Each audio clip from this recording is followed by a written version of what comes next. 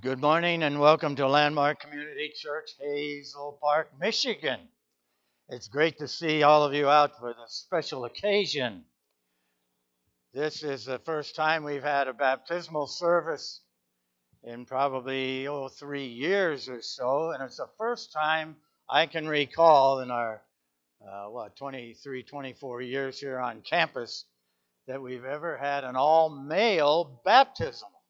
That's just great. Thank you, guys. And thank you for the commitment you're making to the Lord Jesus. This is the last Sunday of Advent time. Over the past 3 weeks, we've heard messages on hope, on joy, and on faith. Hope, joy, and faith. And it occurred to me that you put all those three together and you'll come up with peace. You can't have peace without joy. You can't have peace without hope. You can't have peace without faith. So we wrap it up this morning with the word peace. John 14:27 says, "Peace I leave with you, my peace I give to you. Not as the world gives, give I unto you. Do not let your heart be troubled, nor let it be afraid." Let's pray. Father, may the words of my mouth and the meditations of our hearts be acceptable in your sight. And for all that you do, we'll give you the praise. In Jesus' name, amen. Peace is a popular word. We hear it all the time from all sorts of people on all occasions. People want peace. A recent survey across the country, the question was asked, what do you really want in life? What is your number one thing that you want in life? And it came back unanimously, this one word, peace. Peace. People want peace in their homes, peace in their families. People want peace in this nation. And yet, we turn our back on the one who gives peace, the only one who gives peace, and that's Jesus Christ, Son of God, Savior of the world. Someone once said, peace is the brief, glorious moment in history when everybody stands around reloading. And that's so true, isn't it? In the last 3,500 years, I am told, that there have been less than 300 years, over 3,500 years, there's less than 300 years of world peace. We have wars breaking out all over the world, conflicts breaking out, and then a few years of peace, and then it breaks back out someplace else. It goes on and on and on. People are trying to find peace in the cities, in the communities, in families, in relationships, and of course in the world. And people want some tranquility in their lives and the most intimate relationships. Peace means to be free from trouble, from stress, fears, threats, anxiety, depression, despair, and conflict. People pursue their peace by diversion, by drugs, by recreation, by entertainment, and by shopping. Although the shopping malls sure don't look good this time. How many peace treaties have been signed, it's once asked, and held together throughout history? And the answer is none of them. None of them have held together. Not one peace treaty has held together in all of man's history. People settle for a minimalist definition of peace, and that's a moment's calm, a brief truce. People are even willing to settle for that level of peace in their lives. Only God, through His Word, can authoritatively point to real peace. In the Old Testament, there's a word that we're all familiar with that the Hebrews use for peace, shalom. And the word shalom doesn't only mean peace. It means that you're taken care of, that you're cared for, that you're loved deeply, and that God's love is a blessing upon you. And that is used so many times in the Old Testament, well over 300 times. And when someone said peace, what do they mean? They mean a wish for completeness, contentment, fulfillment, satisfaction, and blessing. It is a desire that all be good that flows into our life. And we desire that for you as well. The word peace in the New Testament is used 429 times, well more times than in the Old Testament. The New Testament counterpart to that word is a word that literally describes a tranquil state of the soul, or a soul at rest. It's the biblical view of peace. The only kind of peace that the world can ever experience is some temporary absence from conflict or some temporary escape from conflict. When Jesus said, I'm giving you my peace, it's not the peace that the world gives to you. That's exactly what he means. He will not be crucified, but that he will be separated from the Father, and he will be punished for all the sins of the people through crucifixion, and pay for the price of all our sins, and bring anybody to peace with God.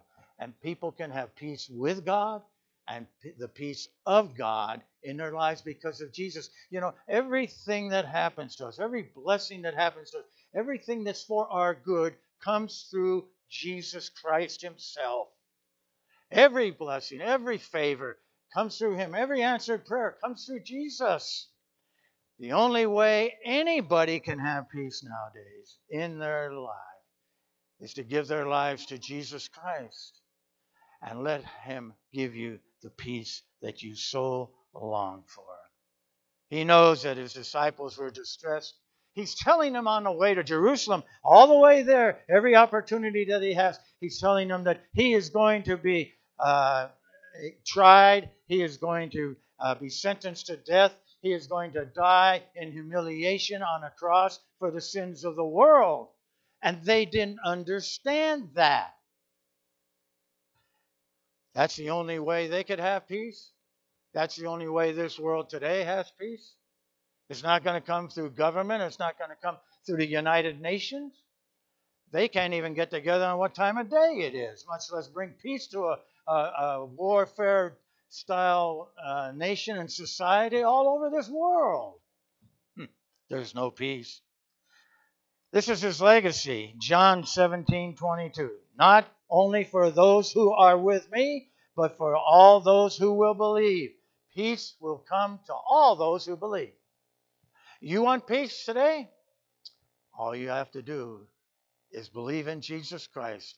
Give your life to him by faith, and you'll have peace. It's a supernatural peace, not a normal peace. It belongs only to those who belong to Jesus. There are four features of this peace that I'd just like to go briefly over with you. Number one, the nature of this peace. The nature of this peace. There are two aspects to this. One is objective, and the other is subjective.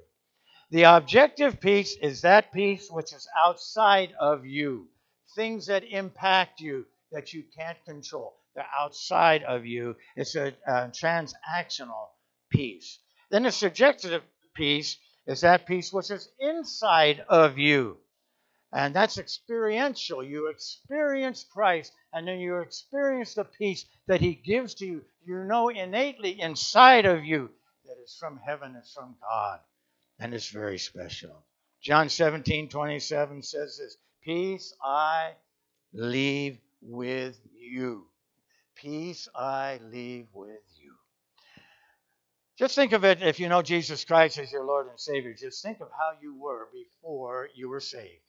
You ever go back and review that? For me, I got saved in June of 1957. How many of you were alive June 1957? Wow. All right. We got one. We got two. Well, there's only three of us in this great crowd. They're alive, much less saved. And I remember who I was and what I was before I was saved. And I had no peace in my heart, no peace in my life at all. Tried it all. Maybe you did as well. And then I heard the glorious gospel of Jesus Christ, that God's Son was sent here to die for all who will come to him, to pay for all of their sins, that through faith we give our hearts and our lives to him. And in return we get peace. Instantaneously, when I prayed that prayer and gave my life to Jesus Christ, I was a worse sinner in that city. At least that's what some people said. They couldn't believe that this guy got saved. That the change came instantaneously. And it's been rolling along year after year, down to this very day where God takes over a life. And let's see, how many years ago was that? I guess about 63 years ago. I'm 82 now. And he's saved me and then progressively grew me in the knowledge of God. It's called sanctification. And he changed my life from the inside out. And he gave me peace every single one of those days, regardless of what was going on in my life. Now that's salvation, brother. And that's the only way anybody can get peace. So I recommend it highly to you. God has never failed me since I gave him my life. Ephesians 6:15 says, we have a gospel of peace. The gospel is the gospel of peace. It brings peace between the sinner and God, and you're justified in faith in Christ and by the work that he did for all of us on the cross. He paid the penalty for your sins. For all have sinned and fallen short of the glory of God. Romans 3:23. There's none righteous, no, not one. Romans 3:10. That's all of us. All means all. You're no different. I'm no different. We've all sinned and come short of the glory of God. But God has, through his love, made a propitiation, made a sacrifice of his own Son. You say, does God love me? He loves you more than you can ever understand. He gave his Son, his only Son, to die in your place so that you might have peace with him. And all we have to do is reach out and accept that wonderful salvation and the gospel. Romans 5:10 says that we were enemies with God, and yet he loves us. If you don't know Jesus Christ as your personal Lord and Savior, the Bible says you're his enemy. The Bible says in Psalms that he is angry with the wicked every single day. That's not a comfortable place to be in. There's no peace there. But that can all change. And it can all change the moment that you give your life to peace. So we have the nature of peace. And next we have the source of peace. How are we reconciled to God? Well, Romans 5:11 says, and not only that, but we also rejoice in God through our Lord Jesus Christ, through whom we have now received reconciliation with God. God is a God of peace and reconciliation. God wants to draw you to himself. He wants you to experience this. He wants your life so that he can control what's going on and control the blessings and the favors and so forth that are yours, that you inherit when you give your life to him. He put our sins on Christ, and since our sins were paid for in full, all we must do is believe and we'll be reconciled with God. Believe in your heart that Christ died for you personally, because that's what happened. When he was hanging on that cross, he looked down over the ages of time and he saw you and he saw me and he saw our destination was eternal hell. We don't preach much about that nowadays, do we? We don't say those words, but it hasn't changed. And that's what held him to the cross. Those Roman nails didn't hold him to the cross. It was held by love for you. He wanted you to have peace. And so he hung on that cross and shed his blood for you personally. How could you turn that away? God can't do any more than that, my friend. He was born to die. And we celebrate his birth this week. 2 Corinthians 5:18 and 19 says, God who reconciled us to himself. God was in Christ reconciling the world to himself, but by not counting their trespasses against them. 2 Corinthians 5:21 said, he made him, Christ, who knew no sin, sin on our behalf. He took on the sins of all humanity, whoever lived and whoever will live. Colossians 1:19 says this, it was the Father's good pleasure for all the fullness to dwell in him, in Christ, through Christ, to reconcile all things to himself. By having made peace through the blood of his cross. He made peace through the blood of his cross. Amen. Well, Hebrews 13:5 says this.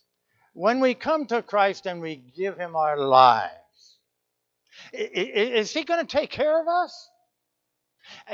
Can I see him walk away because of something I may do? And Hebrews 13:5 says this. He will never leave us nor forsake us. The entire verse 4 and 5 says this. Be content, be not covetous, but be content with what you have. For he has said, I'll never leave thee nor forsake thee. Therefore I can say with confidence, what can man do unto me? When I'm in Christ Jesus, what can man do unto me? Can he threaten me?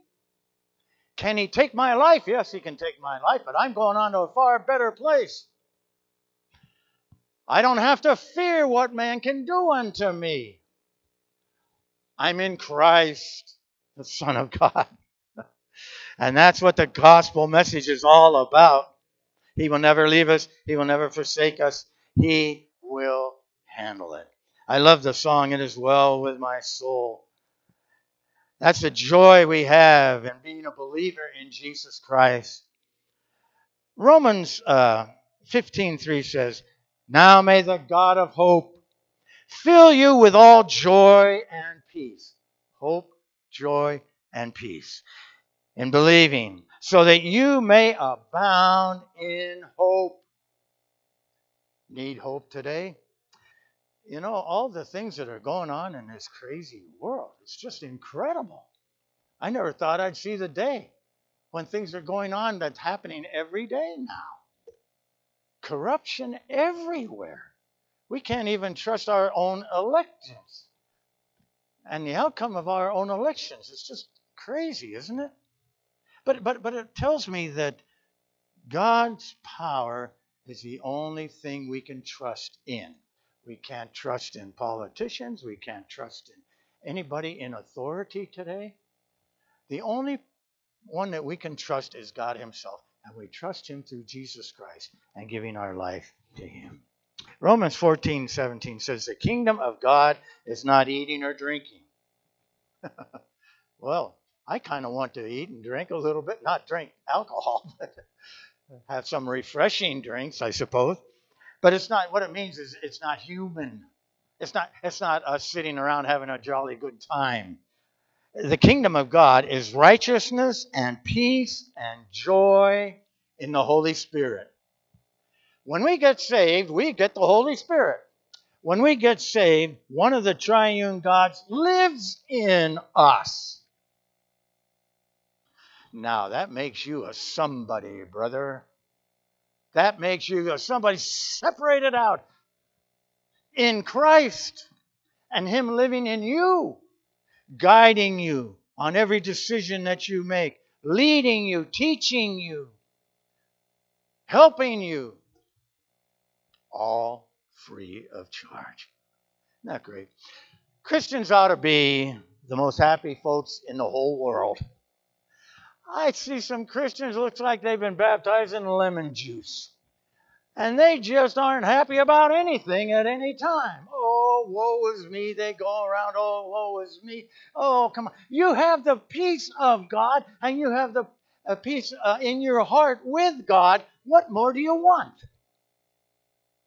He'll take care of you and never leave you nor forsake you, Hebrews 13:5. He'll take care of you until the day you step over into glory. What more do you want out of life? You get all of this and heaven too. What? Not only do I have God in my heart and in my life here, and He's going to do the best for me here, I step over into glory, and it's eternity with Him. Now, you know what happens when you don't have Christ and you step over into eternity? Yeah. That's the choice right there. That's as black and white, as clear as can be. You're shunning hell, a destiny that no one wants, if they really knew the truth of it. And you're getting heaven, a wonderful prospect of living with Christ, and all the great, great Christians down through all the ages will be there. That's joy and peace that the Holy Spirit gives to us. And you'll be made righteous. The result of that is peace and joy. You're at peace and you're in joy. John 17:27 says, "Peace I give you." It's His peace to give. And many places in the Bible you'll find this statement, the God of peace. Just look it up in your concordance and you'll see it's throughout the whole Bible. The God of peace, even in the Old Testament, the God of peace in the New Testament. All 66 books of the Bible have that in it. And the peace that we have is not the peace of the world, it's from heaven. Now, Paul wrote 13 letters in the New Testament. In 12 of those letters, he says, grace and peace from God our Father and the Lord Jesus Christ. All but one. He says that. So it's important. It's important that we grab this concept. We have the God of peace. We have the fruit of the Spirit, which is love, joy, and peace, and so forth. Hebrews 12:2 says this, He went to the cross for the joy that was set before Him. In the garden, He was sweating blood of agony. And when Jesus stood before Pilate, He was getting more disturbed, and Pilate was, and disoriented and more discontented from any kind of reality the longer he had to cope with Jesus. John 19:10 says, You do not speak to me? This is Pilate. Don't you know that I have the authority to release you, and I have the authority to crucify you? There's all calm, and it's stunning, and Jesus says this, You would have no authority over me unless it had been given you from above. John 19:11. You don't have to fear anybody. You don't have to fear any threat. Jesus is the only one that has that kind of power. It's trust. God gives the peace that is built in internally reality of a God who can be trusted. Next, we'll have the true peace. It's not the kind of peace that the world talks about with this superficial, ignorant fantasy. You ever listen to these diplomats and politicians? They don't have a clue of what they're talking about. It's ignorant fantasy. I like that. The Bible emphasizes that the world's peace is inadequate. Interesting. Isaiah 48:22. There is no peace for the wicked, saith the Lord. No peace. Not at all. Jeremiah 6:14 says, Peace, peace, but there is no peace. 1 Thessalonians 5:3 says, Peace and safety, peace and safety. And destruction is going to come on them suddenly like labor pains on a woman with child, and they will not escape. Peace and safety. That's what everybody said in this survey that they wanted, was peace and safety. And outside of Jesus Christ and outside of the gospel, there is no peace and safety. None at all. Well, people lack peace, and it's not an emotional issue. It's not a psychological issue. It's certainly not a secondary issue. It's a primary one for sure. It is a theological issue. Only those who know Jesus Christ and have peace with God and the peace of God have real peace. So we've seen the nature, the source, and true peace. And lastly, it's the pursuit of peace. I'm a dreamer. I like to dream. I like to I like to dream of our new church, our new location. Boy, it's been a long time we've been dreaming that. All new, all set up for the young people. Great location. We couldn't bring that about no matter how hard we tried. That had to come through Christ, and it did. And we'll be having some thrilling news when we have our Christmas Eve service. But just dream with me. Just think about this for a minute. Stop letting your heart be troubled, nor let it be afraid. John 14:27. Psalm 34:14 says, seek peace and pursue it. Isaiah 32:17 says, who steadfastly trust God, who are kept in peace. Colossians 3:15 says, allow the peace of Christ to rule in your hearts. Allow that to happen. Just think of what your life would be like after trusting Jesus Christ as your personal Lord and Savior, giving your life over to Him without reservation, and let Him take control.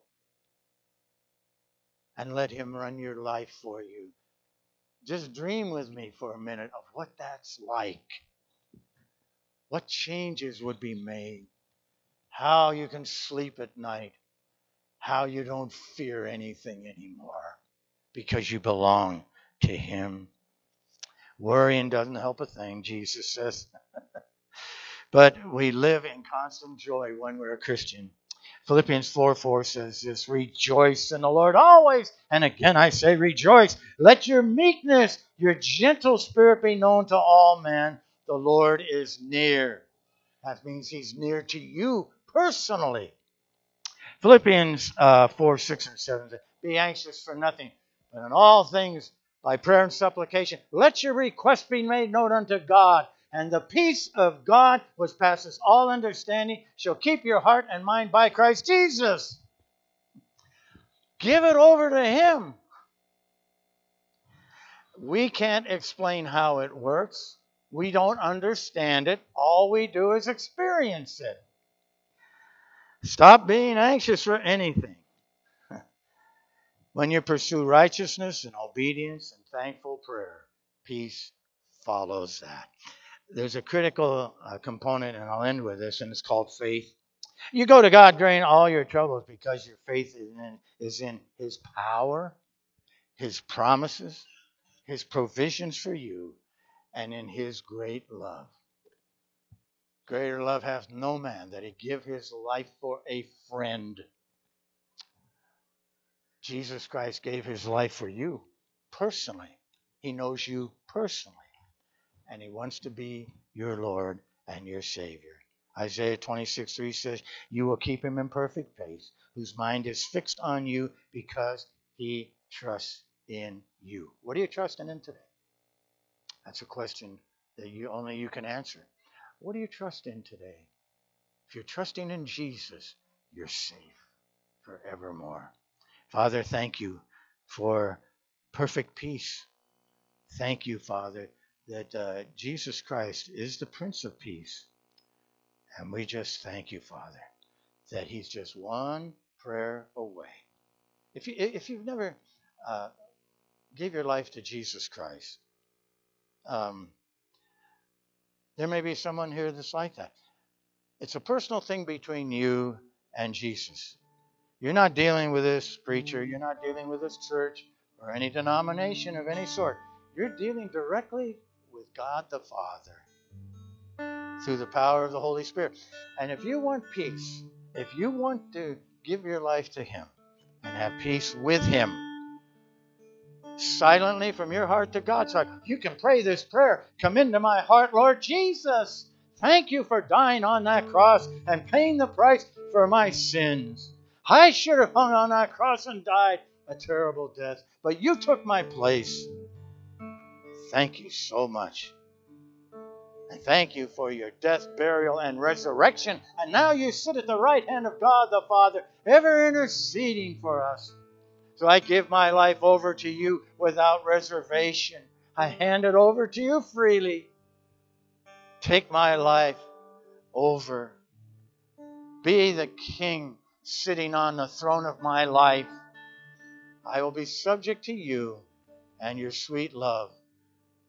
Thank you, Lord Jesus, for saving my soul. And Father, if there's anybody that prayed that prayer, either here or on the internet around the world, they have passed from spiritual death to spiritual life. They are changed within. The Holy Spirit has come and taken residence in them. They've been born into your spiritual family. They belong to you, Father. And now they've taken the first steps to glory. Thank you for what you've done in someone's life here today. In Jesus' name we pray. Amen. At this time, I'd like to invite the guys to go ahead, go on back and get changed. And looks like the children are joining us again. Open the door. So if Jonathan and Tanya, if you guys would come join us on the stage here. We don't just get to celebrate baptisms today, but we get to celebrate Tanya deciding to make a commitment known that she already has in front of the church body here. Her intention to dedicate Jonathan to the Lord and her commitment to him as her parent, his parent, and raising him up. So I'll hand it over to them. You know, there are joys that a pastor has, along with all the other things that we do. But seeing people grow, seeing people giving their lives to Jesus Christ, and then growing in Him through the different stages they have, it's just a great joy. And it's great to see the blessings that come upon that, right? Like you guys, isn't that great? And we heard your testimony. Boy, that was great. Good job, Mom. And now Jonathan comes along, and Jonathan wants to be dedicated. We did a dedication service several weeks ago, and then he said to his mom, I'd like to be dedicated as well. So we're going to dedicate Jonathan right now. 1 Samuel 1:11 says, Then Hannah made a vow and said, O Lord of hosts, if you will indeed look on the affliction of your maidservant and remember me, and not forget your maidservant, but will give your maidservant a male child, then I will give him to the Lord all the days of his life, and no razor shall come upon his head. That's a vow that Hannah made. Isn't that great? And then Psalms 127, 3 through 5. Behold, children are an heritage of the Lord. And here we are slaughtering them every day.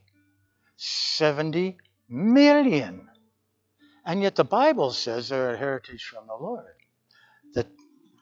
That they are a blessing. All of you parents, I see you parents smiling. Come on there, Dad. There you go. Don't let Mama do all the smiling, huh? Isn't it wonderful to be a parent? Isn't it wonderful to, as you see your child growing? And one of the parents said to me today, you know what? I'm so proud of my child. I'm so proud. Isn't that great? And you know what I said? My mother never said those words to me, ever. So I'm so glad. Please tell your child you love them every day. Tell your child you're proud of them every day. Live a life before them that exalts Jesus Christ and see them grow in the Lord. I have some questions for you. I hope you have the right answer. Have you rehearsed your answer? Okay. Do you today recognize this child as a gift of God and give heartfelt thanks for God for his blessing? Oh, yeah. Do you now dedicate your child to the Lord who gave them to you, surrendering all worldly claims upon their lives in the hope that they will belong wholly to God? Yes. Do you pledge as a parent, with God's fatherly help, you will bring up your child in a discipline and instruction of the Lord, making every reasonable effort with patience and love to build the Word of God in him and the character of Christ and the joy of the Lord in his life? Yeah, God bless you. Do you promise to provide through God's blessings for physical, emotional, intellectual, and spiritual needs of your child, looking to your own Heavenly Father for wisdom, love, and strength to serve Him? Yeah, I know you do. You're going to do a great job. Now, congregation, we have a part of this. Do you know? Landmark is a family. All of us are in this together, right? So I have a charge for you. Will you pray for Jonathan, and will you encourage him and be an example of mature Christians before him? If so, say we will. Amen. Thank you. Will you pray for Tanya and the family that the Lord will guide, provide, and bless them? If so, say we will. We will. Thank you. Thank you so much. And Jonathan, let me pray for you and your mother as well. Father, we thank you for Jonathan. What great potential he has. We thank you, Father, that you brought him into the family. And we just pray, Father, that you will watch over him, protect him, and help him to mature. And early in his life, he'll give his life to Jesus Christ and live for God and be an example to so many other people. We pray for Tanya, and we are grateful for her. And she has a tough job. But Father, may you bless her, may you strengthen her, and may you guide her and help her as she raises her family. And for all that you do, in Jesus' name, we pray. Amen. Amen. Thank you. Is that good?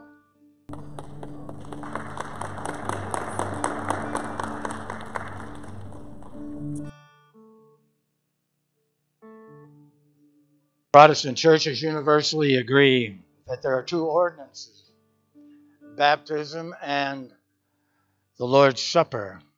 Now, last week we celebrated the Lord's Supper, and this week we celebrate the ordinance of baptism.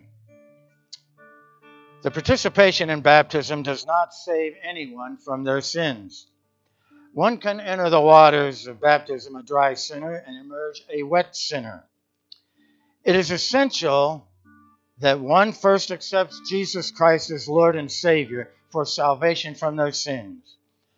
Baptism is simply an outward expression of total commitment to one's life to Jesus Christ. It is an outward expression of a life that has been changed from the inside out by accepting Jesus Christ as Lord and Savior. Our Lord Jesus said, "All authority in heaven and on earth has been given to me. Therefore go and make disciples of all nations, baptizing them in the name of the Father, the Son, and the Holy Spirit, and teaching them to obey everything I have commanded you. And surely I am with you always, even to the very end of the age." Matthew 28:18 through 20.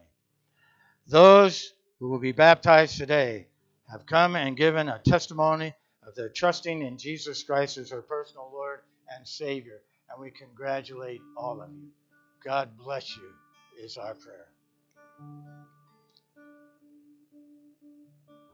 Well, we have asked each of these guys if they would be willing to share a bit of their story with all of us, just as an extra piece for us to share in just how special and how amazing it is what God has done in their lives and bringing them to new life. So. Hi, my name is Brendan. So growing up, it was a fun time. It was a rough road, but it was a fun time. My mom did everything she could to help me, but going through depression and drugs and suicidal thoughts and everything else like that, it definitely helped for me to come closer to God. And growing up, my mom always answered my questions about God, about religion. One of the biggest things is footprints in the sand. I remember my aunt always having that as a picture on the wall. It was just something that always helped me carry through. And I didn't really understand much about it until I got into rodeo and bull riding, and then you really realize, like, hey, there is an Almighty, there is a Lord and Savior, the King of Kings, the living God. So at that point, that's when I decided to give my life to Jesus Christ, and follow through, and now we're here. So I thank every single one of you guys, every single one of you. Thank you for being here for all of us, not just me, but Johnny and everybody here too. So thank you.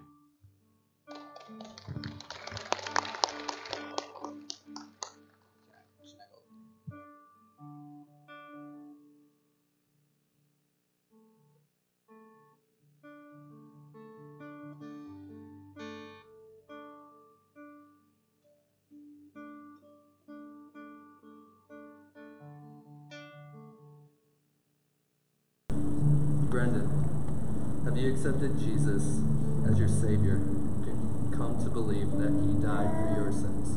Yes. And is it your desire today to make that belief public by being baptized, declaring that He is Lord over your life? Yes. Then it is an honor and a privilege to baptize you in the name of the Father, the Son, and the Holy Spirit.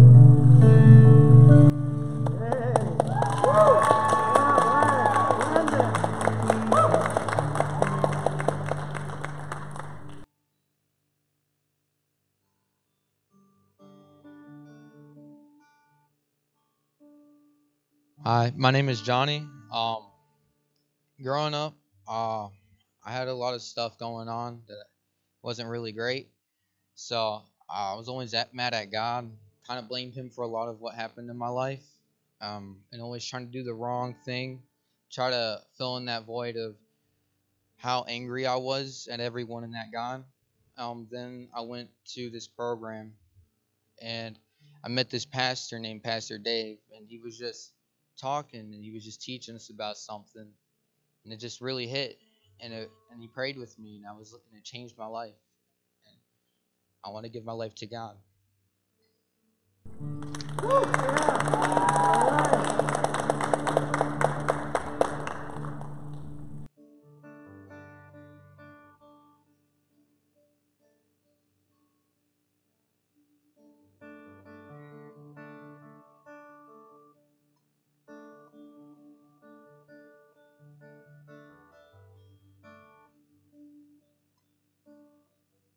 Johnny, have you accepted Jesus as your Savior and come to believe that He has died for your sins?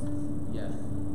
And is it your desire today to make that belief public and being baptized, declaring that the Lord is over your life?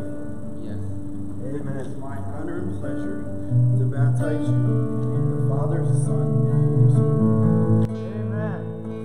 Woo!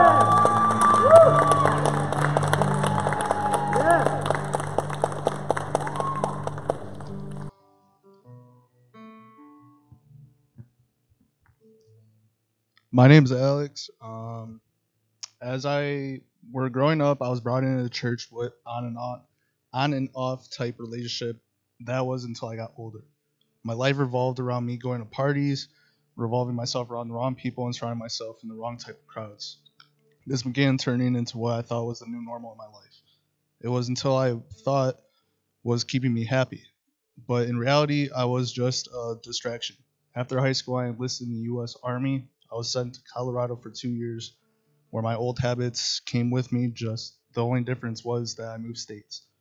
They stayed until I got out of the service and moved back to Michigan, where my Aunt Rose and Uncle Sid graciously allowed me to stay in their home. That is where they opened up the door to my relationship with God today. After coming before God and asking for forgiveness, I feel like the weight that has been on me for so long got lifted off my shoulders, and I finally felt true peace came over me for the first time. Amen. All right.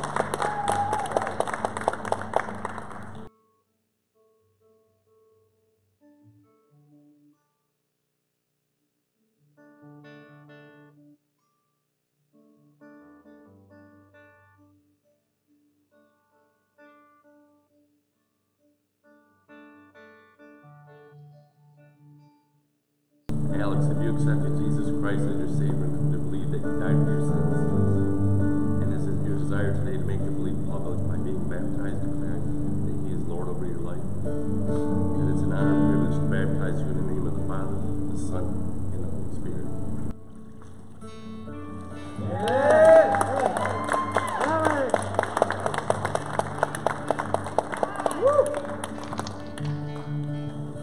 Hey everybody, my name's Jared Shirkey. So, my life before I came to Christ, I was in a state of constant dread, a lingering cloud of darkness that never seemed to go away, but there was always a consistent yearning deep inside of me knowing there's something much greater than me.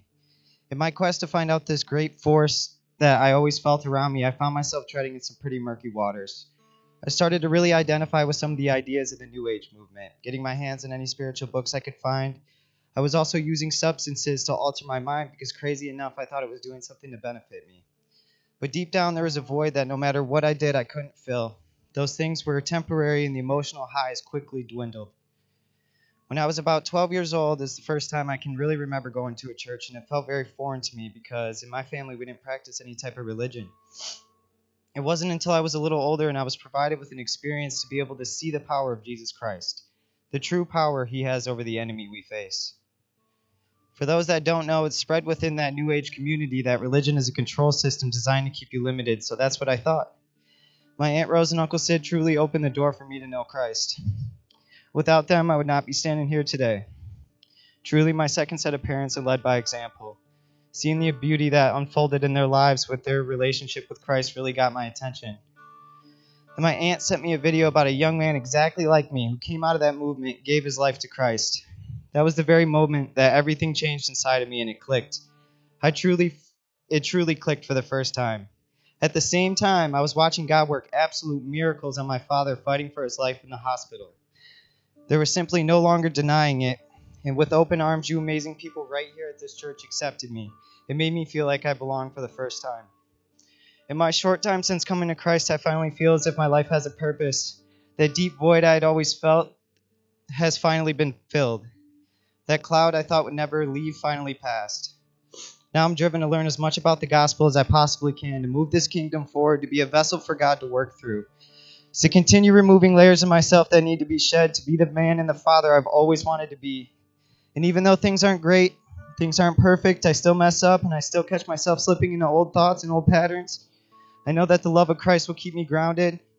He will be the beacon of light that guides me back to his kingdom one day. Thank you all so much. Amen.